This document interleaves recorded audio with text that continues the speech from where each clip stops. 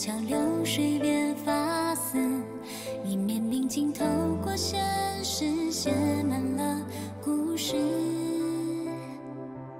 千盏灯木子，流光尽风致，容颜岁月不老的样子。那时留着坚定不移，几度相思，是生生世世。几场细雨依偎芬芳落花下，铺满了枝桠。我会陪你浪迹天涯，直到我们都白发苍苍。一面繁华不恋城市与浮华，共梦一场多轻狂。我为你收藏我们笙歌婉转的时光。几场细雨依偎芬芳落花下，铺满了枝桠。我会陪你浪迹天涯，直到我们都白发苍苍。一面繁华不恋城市与浮华，共舞一场多轻狂。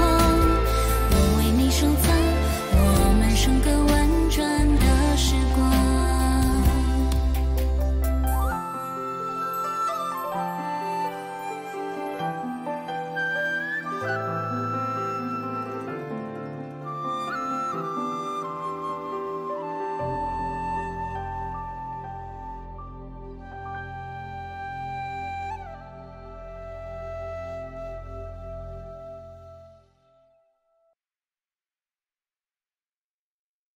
让你们滚蛋，是我们盛京商会一致讨论的结果。你们还敢在这儿？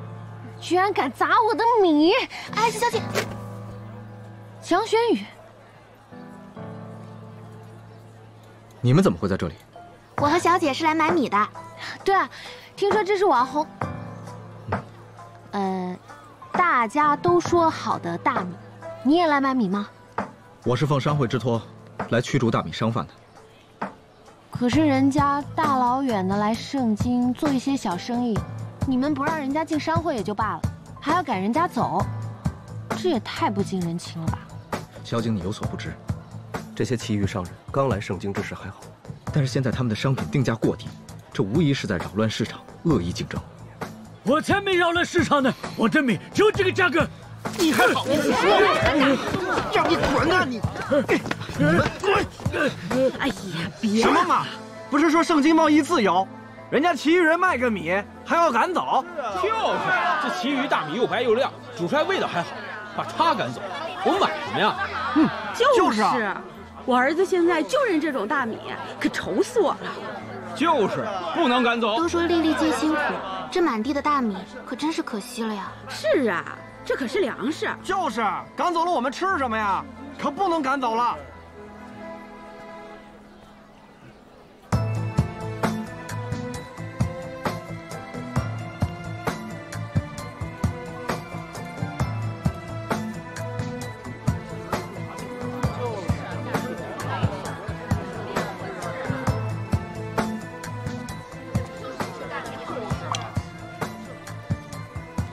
这是白蜡油，难道这种大米打过蜡，所以才这么白？这个大米有问题。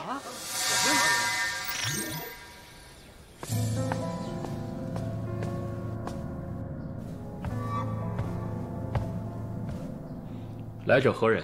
既能安然无恙地来到此处，当然是有要事。青天白日就敢潜入行宫，所来为何？小女子是来传话的。派你来的是？自然是靖远王。你这是何意？一派胡言！我和靖远王一向有暗号联络，何时派人登门拜访过？你究竟是谁？我确是靖远王的暗卫。我来找你是因为今日在集市上，那渊镇王府的林洛景发现了其余大米作假。什么？大米怎会作假？因事出紧急，我来不及汇报给主人，这才直接来通报于你。渊镇王知晓此事后，已经进宫面圣了。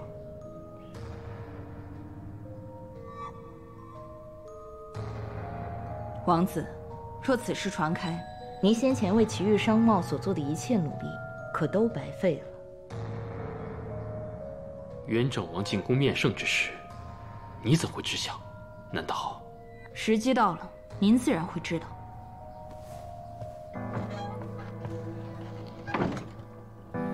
皇兄，此前您为了息事宁人，才同意让其余的事物流入圣经。此番大米之事，足以见得其余商人之奸诈。臣弟以为，应将他们尽早逐出圣经，不准他们再踏入圣经为上。这眼下其余王子还在我们圣经，而今还真不可大动干戈。何不趁此机会，将那其余王子一同逐出圣经？大米之事，已经不再是利益之争，更是会威胁到我圣经的百姓。若他们长期服用大拉的大米，后果将不堪设想啊！如果要真有此事，那就……皇兄，你怎么样？今日公务太多，有些劳累。启禀圣上。斯文，你来有何事？其余王子有事在外求见。让他进来。可你的身子……喂。宣其余王子觐见。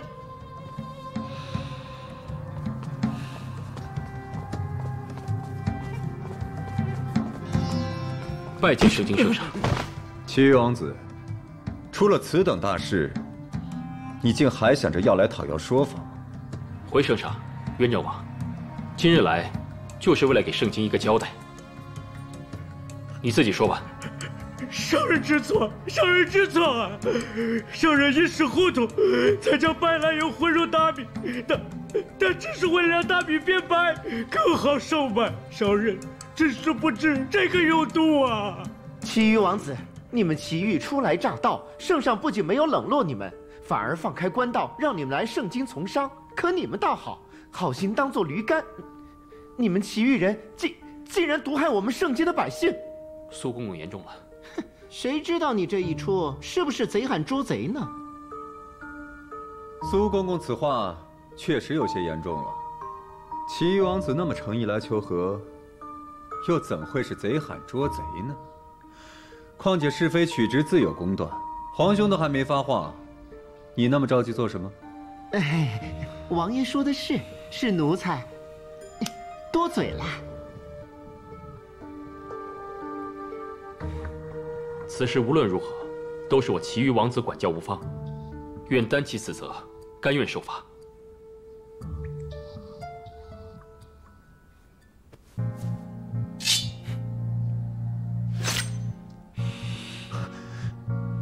本王子在此立誓，从今日起，所有其余大米将退出圣经，永不复入。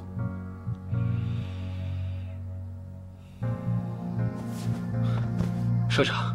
此事已经对圣经的百姓造成了损害，作为王子，我深感愧疚，为表歉意，此小犯就交于圣经，按圣经律法严惩，不必留情。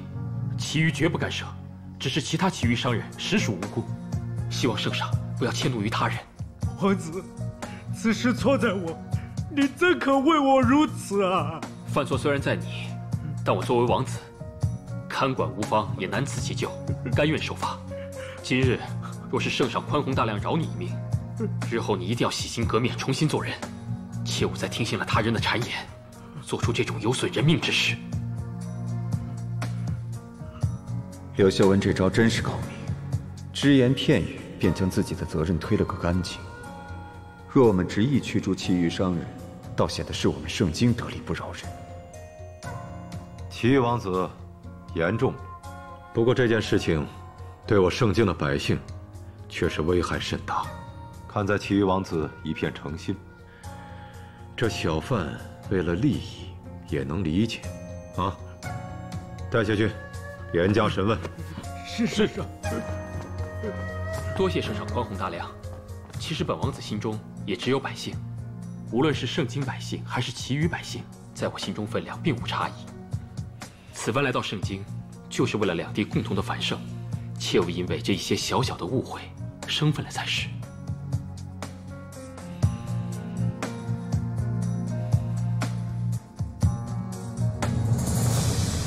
苦肉计，好你个柳修文，就差一步，就能将这些图谋不轨之人逐出圣境，可他偏偏在此时出现了。你回来了，怎么样？圣上说怎么处理了吗？回王妃，人犯已被关押，只是其余王子突然觐见。修文，修文也去宫里了。问你的修文去吧。他去宫里吃炸药了。王妃有所不知，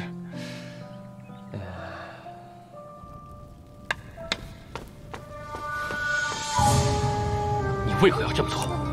这事你怪我吗？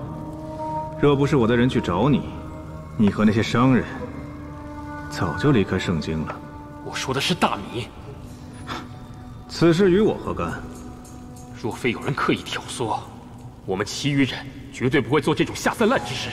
我的王子殿下呀，人为财死，鸟为食亡，人生如此，谁和钱过不去啊？人性如此，你又怪谁呢？我的计划是得到水晶珠，拯救我的其余百姓，但不代表我会容忍你做这种祸害圣经百姓之事。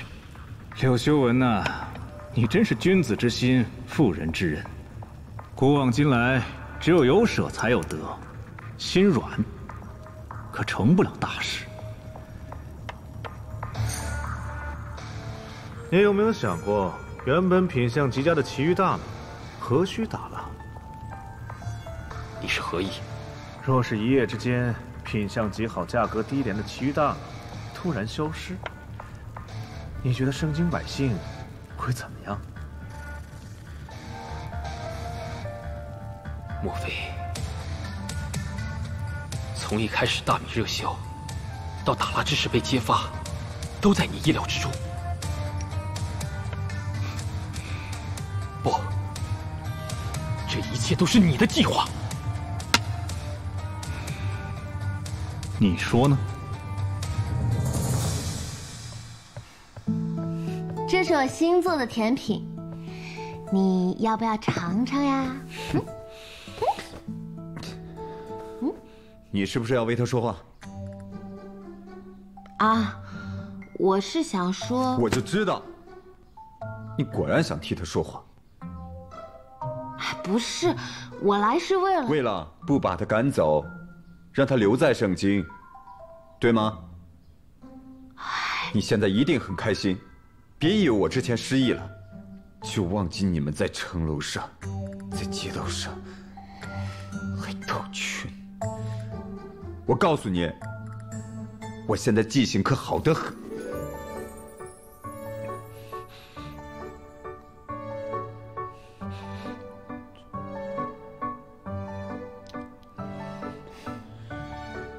现在记性可还好啊？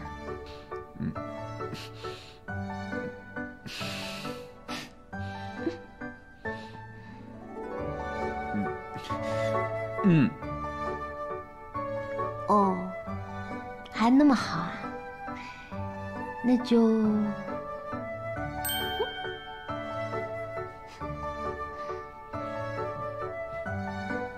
王妃，你这是缺钱了？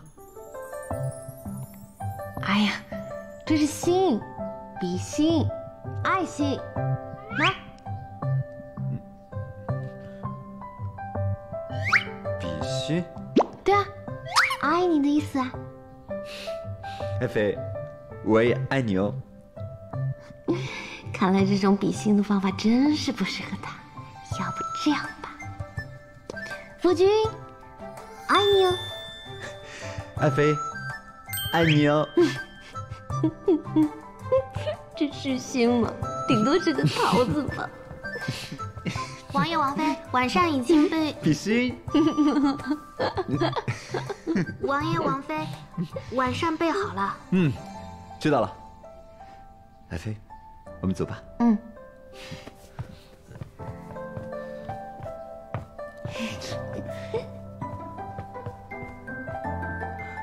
喜鹊，刚刚王爷为什么比了个屁股啊？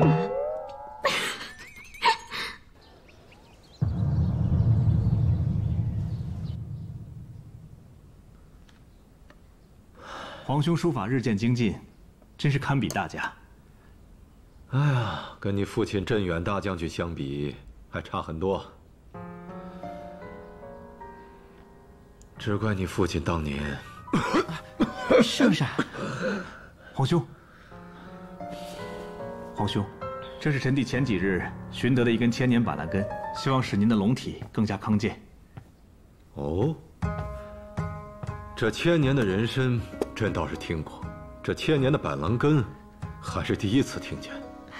奴才听闻，这千年板蓝根乃是大兴城稀罕之物，很是难得。想必这靖远王一定花了不少的功夫，才得到这样的稀世珍宝啊！晨儿，有心了。苏文，把它收起来。是，圣上。说说吧，最近城里发生了哪些事情？你不是一直都很了解城里发生的事情吗？但说无妨。是。自从大米事件过后，盛京城内就没有人贩卖其余大米，似乎引起了不小的风波。这样下去，那些吃惯其余大米的人，恐会怨声四起啊！还有这等事？其余王子此事处理得不错，但是也引发了另外一场纷争。怕这样下去，会愈演愈烈。这其余王子来到我们盛京城内，朕确实有些忧心。只怕来者不善，可他的行径又未曾有什么差错，更何况他来到盛京，朕还得保证他的安危，真的是让朕左右为难呐。臣弟有一计，愿为皇兄分忧。快说来。现在民生四起，无非是觉着盛京商会欺人太甚，我们可以趁此机会举办一个商会大赛，这样不但可以稳定民心，还可以让那些人闭嘴。商会大赛？没错，就在集市举办，这样百姓不但可以参加，还可以围观，如此是最公平的。一举两得，这办法好。那臣弟着手去办。哎，等等，虽然说是场公平比赛，但既是由我们盛京提出的，我们盛京就不能输。晨儿，你有合适的人选吗？臣弟已有合适人选。何人？江轩宇。小兰姐，听说那个奇遇王子要亲自参加商会大赛的比试呢。管他奇遇王子什么样，我们盛京商会的代表那可是江轩宇江公子。江公子？真的吗？他亲自参赛啊？听说那可是圣上亲自下的旨呢。哦，江公子不仅是盛京首富，而且还才艺双全，有他在，一定可以一举夺魁的。那可不嘛！而且第一场比赛就是设计成衣，这不是江公子的拿手好戏嘛，一定没问题的。说的是，江公子做的衣服一向最美了。哎，但是他万一要是输了的话，那13余成衣部……呸！你可别乌鸦嘴了，这要应验了怎么办呀？哦，走吧，快去买胭脂。你说，这次江哥哥能赢吗？小姐，你没听到他们说的吗？江公子才艺双全，一定可以一举夺魁的。就是所有人都期盼他能赢，所以他身上的担子才会更重。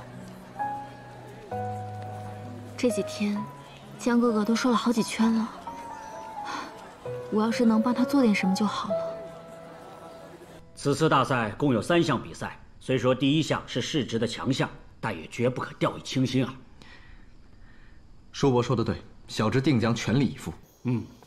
你是我们盛京商会代表，我去吧。虽说也有几成是看在你爹的面子上，但这次大赛，的确也是证明你自己的好机会。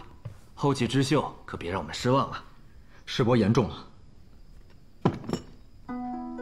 梦儿，哟，真好让梦儿亲自给我们倒茶呀！是啊，是啊。叔伯们客气了，这都是我们小辈应该做的。梦儿，你歇着吧，这些事情让侍女做就好了。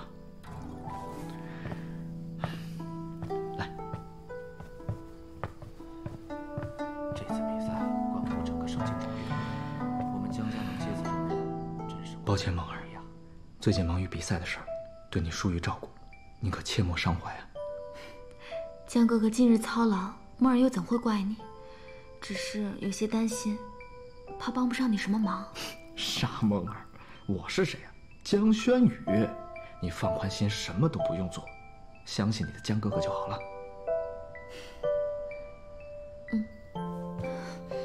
我果真是没用，这种紧要关头，真是什么忙都帮不上。如果你可以呢？你是谁？怎么会出现在我的房中？江夫人稍安勿躁，民女是来帮助夫人的。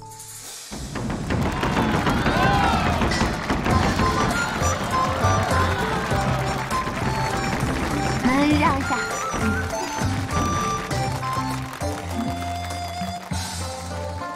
这么大的排场，还有 T 台，这简直就是 fashion show 啊！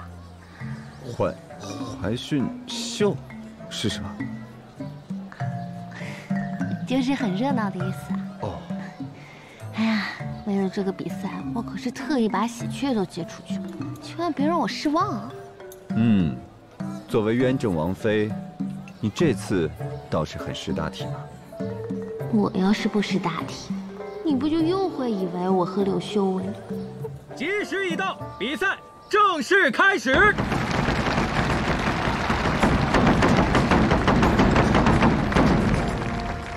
下面就请出本届商会大战的代表，盛京商会代表江轩宇。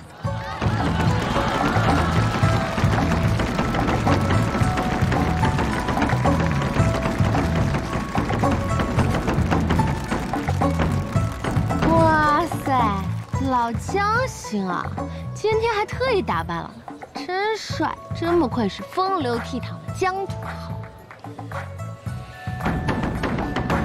你挡住我了，我。别跳！别挡我！真看跳也没用，就不让看。接下来就有请本次比赛的另一位参赛者，奇鱼商会代表奇鱼王子柳修文。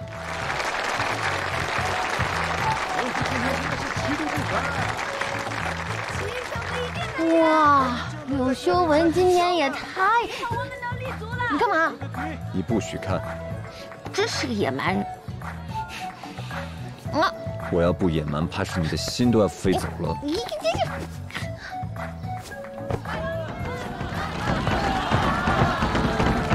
走了。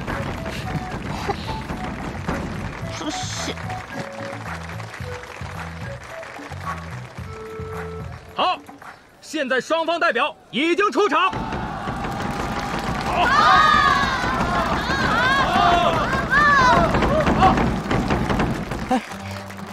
干嘛呀，张姐？为什么让你上啊？这么多人呢，小玉呢？小玉还有别的事情要做。再说了，这可是小姐交给我的任务，我可得好好完成。不就举个牌子吗？有什么的呀？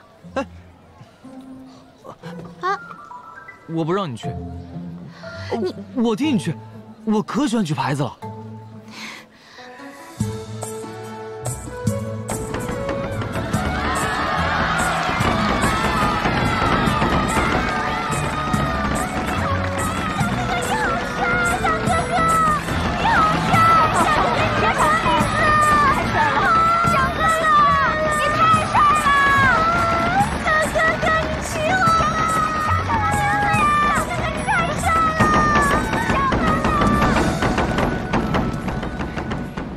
萱萱，怎么样？我做的可好？好的不得了。我说你怎么那么喜欢举牌子呢？快继续去举啊！举不到6个时辰就不要下来了。哎，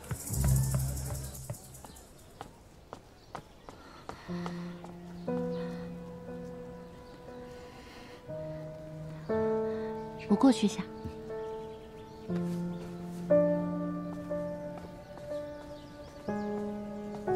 梦儿，这模特还没来呢。你是说展示之人吗？没有，他们到现在还没来，会不会是被其余人暗算了？哎，不会，他们就算再想赢，也不至于做出这种事。这么快就忘了大米之事啊？这些人为了能在圣经立足，什么事做不出来？依我看，就应该把这些人早些赶出城去。真是个野蛮人！你别被人卖了还帮着别人数钱，蠢女人！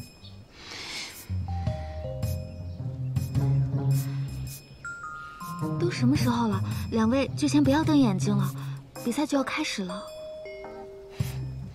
说得对，我想想。你说缺几个人来着？好像是。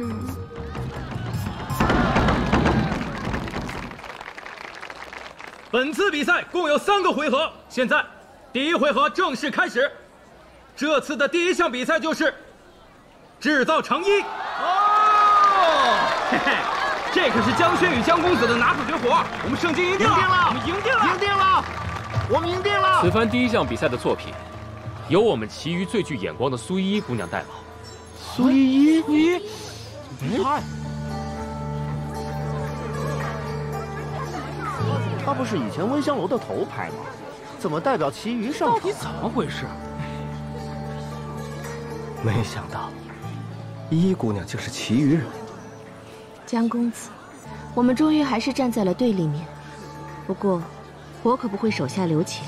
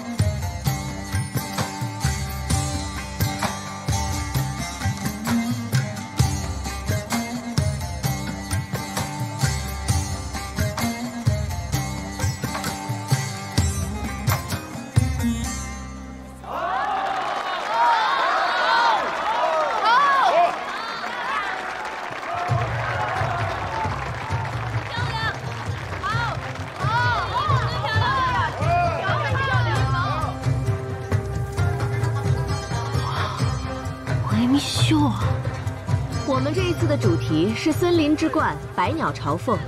我们使用了其余的云雀，还有孔雀的羽毛作为点缀。小姐，快些，来不及了！哎，来，我们其余的衣服太好看了。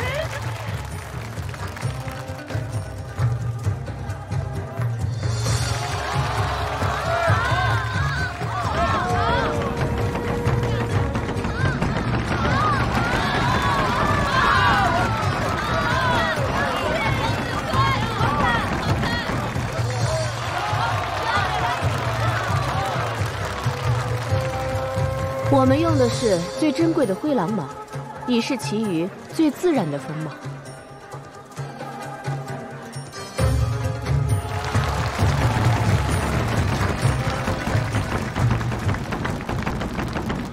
其余商会已经完成了比赛，接下来就轮到圣经商会出场了。不知道江轩宇公子会给我们带来怎样的惊喜呢？让我们拭目以待。王妃，我们确定要这样？你就相信我吧。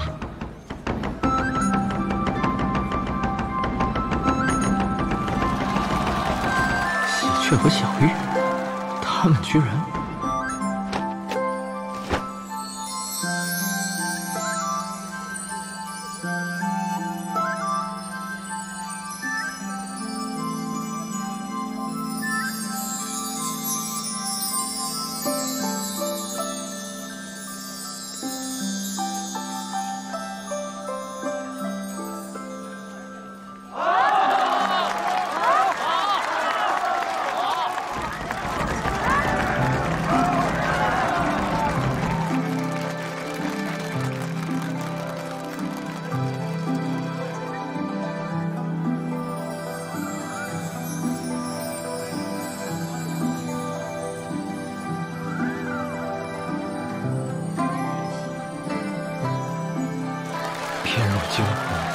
容。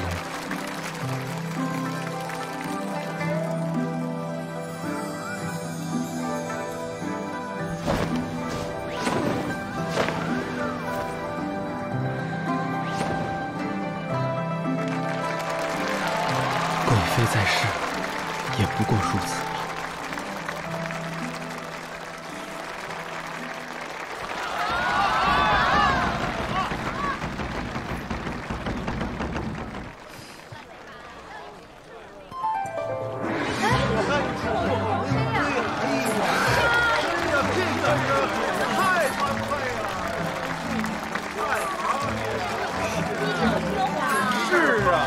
王爷与王妃竟然亲自为好友站台，真是太令人感动了。王爷和王妃竟然穿得如此朴素，真是太令人感动了。是啊，王妃穿这一身素装，依旧明艳动人啊。他们的衣服看起来朴素，但颇具设计感，低调又不失品味。江公子果然是江公子，况且这渊正王夫妇都亲自上场，的确天才不少。我这次的设计都是华服。 文化之大，礼仪之美的华服，无疑是圣经不可多得的瑰宝。融入图腾文案，更是加深了文化的传承。这次的面料，我用的都是最为普通的材质。我只想通过这次的设计，让大家知道，好的衣裳在于设计。昂贵的材质固然好，但乱花渐欲迷人眼，舒适、自在、接地气，才是最主要的。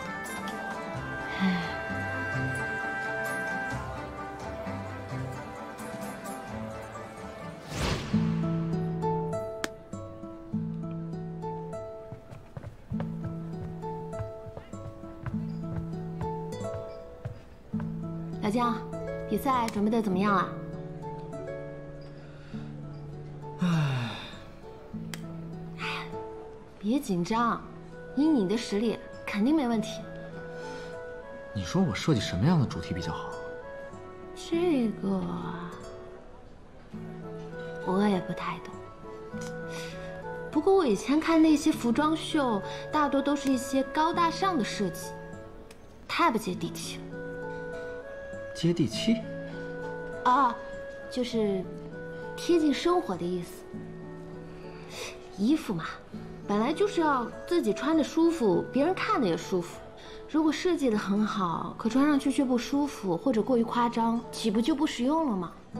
如果服装秀上的衣服平时也能穿，那岂不是好得多？你们说？ 孔雀那么罕见，普通人怎么穿得起呢？灰狼更是稀少，哪有那么多拿来做衣服呢？见都没见过。我们身上这图案可就不一样了。虽说麒麟是神话里的动物，但它是祥瑞之兆，既能祈福又能安佑。 如果想将动物融进衣服的设计里，只需要拥有这些精美的刺绣即可。就是。哎呀，这个麒麟刺绣简直是妙极了！江公子，真是才华横溢啊！是啊，的确是才华横溢。麒麟踏祥云，人间百难消。本王今日特和王妃前来参加，一呢。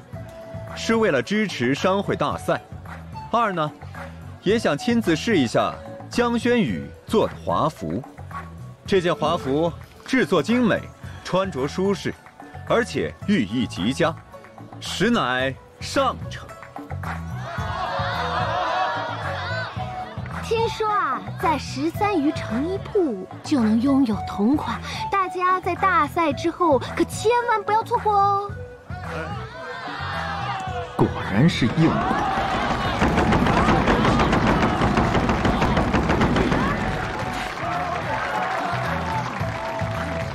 少主，你早就注定的事，又何须介怀？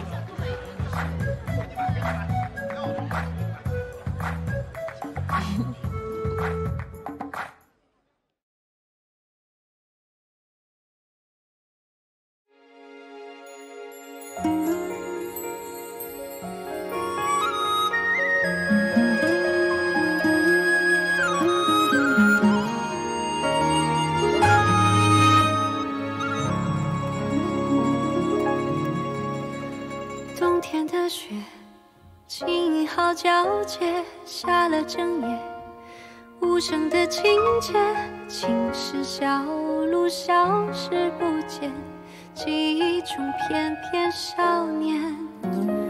某一时间，同一个地点，有多深刻？关于你一切，遇见你之前是荒原，可现在你给了我整片世界。和你一点一滴，是一颗串成了线，连你成了飞舞的蝶，一生一世相连，双双追无际的边。和你一遍一遍，一次一次眼前浮现，日落心意随你结缘。说再见，是否能再回到从前？你是我的双梦，带我洗尽凡尘，如初一般的相见，却成了我一切。和你一点一滴，是一颗串成了线，连理成了飞舞的蝶，一生一世相连，双双追无际的边。若你一遍一遍，一次一次眼前浮现，日落心意随你结缘。